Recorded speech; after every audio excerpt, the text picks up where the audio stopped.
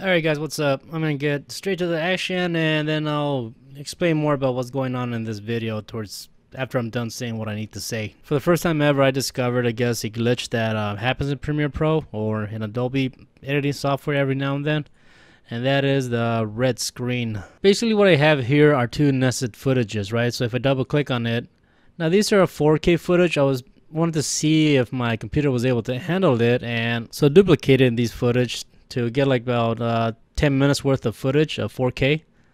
Then I nested it, and then I made it into a sequence, and I increased the speed of it to 1000%. And pretty much I did that because I want to experiment to see how it can handle, sped up footage in 4K. And at first it seemed like it worked, but then that happened. I started to get like these red screens, and like I said, it was the first time I ever encountered this situation. However, I got the same thing here going, another nested sequence with a bunch of 4K footage here. But this time, as you can see, nothing is going on. No red footage whatsoever. And yeah, basically the main difference that I did here was pretty much what I did was I made a copy of the original file. Copy. Then I pasted it somewhere. Say paste. Let that copy. So once it's copied, let's rename it. Rename. See, to .mov. It has to be .lowercase m, .lowercase o, .lowercase v. And when you hit enter, it's gonna say changing the file extension might become usable, yada yada. Say yes, it will be usable. So once you got that going, you pretty much drag this footage into your project here, and then pretty much I use that file to create this nested sequence here, and I'm not getting that red screen here that glitched out. That's pretty much it for this tutorial. Now, yeah, like I just wanted to get straight to the point. If you're in the middle of something and you wanted to come up with a quick solution, so that's pretty much it. Now, basically what I'm doing here is I was doing some tests with 4K footage to see if my computer was able to handle it, and no, my computer couldn't handle it. I mean, I do 1080p just fine, but when it comes to 4K, yeah, I think that's its limits. Without me, upgrading to new hardware and stuff. Yeah, I tried to do some research about this red screen, and it turns out it's a glitch that didn't really see an answer to it. So that's when I jumped on the opportunity and made this video. Now using this method of changing the .mov, I actually have done it before.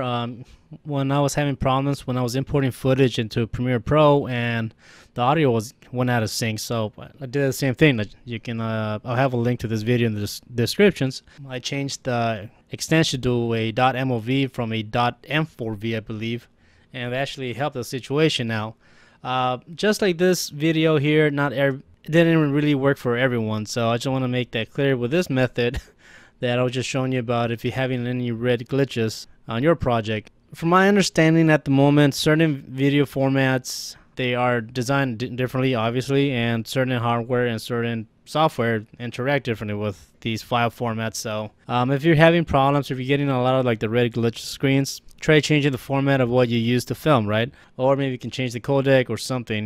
Now, exactly the reason why a red screen happens, I'm not sure, but I just want to show you something that I noticed. Now, I opened the task manager here, and as you can see, here's my CPU usage and my memory, my RAM.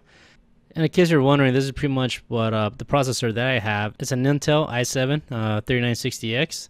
The base clock is 3.3 gigahertz. However, I did manage to overclock this to 4.1, so it's not bad. Now I'm going to change the speed from 1000% to 99%, just so it can be somewhat similar, and everything goes offline. So I'm going to create a new preview. So when I hit enter to start rendering, as you can see, the CPU usage starts to go up, right?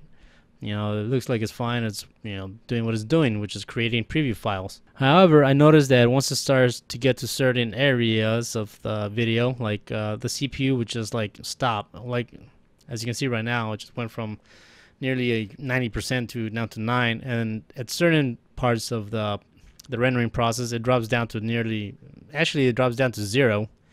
And I noticed that when this drops to 0, that's when you start getting like the red screens. So as you can see here, like I I have 6 cores, but with a hyperthread in terms of 12. Some of these cores are not working whatsoever.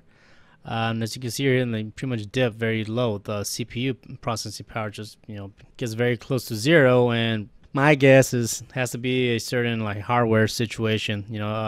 I'm using 4K, so obviously that's a high, video image format as is.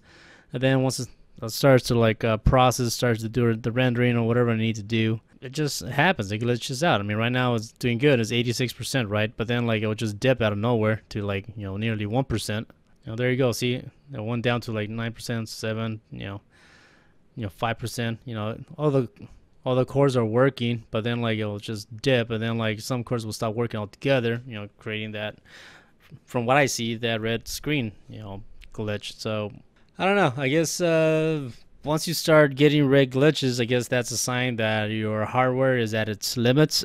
That'll be my guess. I really don't know. So if you really know the reason why, then please share the reason why this happens in the comment section. So if you're still having a problem and you're not editing in 4K or 2K, you're just doing 1080p or 720p, you start getting a lot of red glitches.